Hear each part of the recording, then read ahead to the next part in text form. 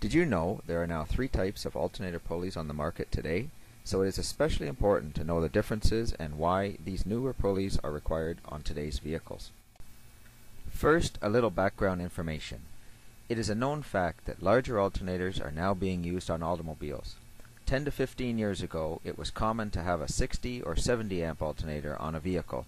Nowadays, with all the electronic gadgets, DVD players, heated seats, heated windshields, and more, it is not uncommon to have 160 to 200 amp alternators. It is these larger alternators with more mass, coupled with newer, more fuel-efficient engines, that are causing problems for the serpentine belt drive system.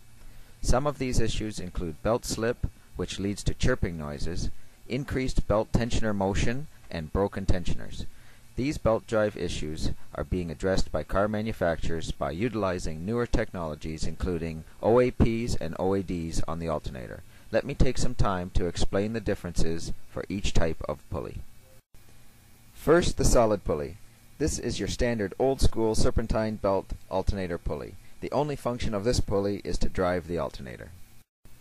Now the OAP.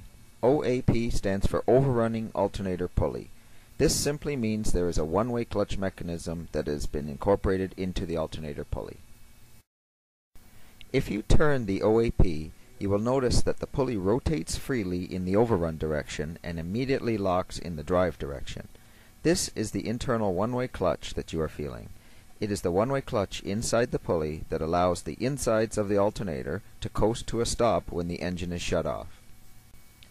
This overrun feature is what eliminates belt chirp noises during engine shutdown as well as during transmission shifting. And now the OAD.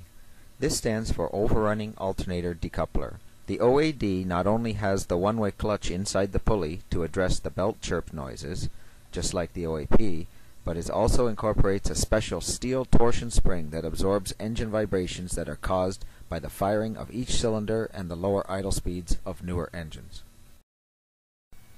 Just like the OAP, the OAD will rotate freely in the overrun direction. However, it will engage softly with a spring feel in the drive direction.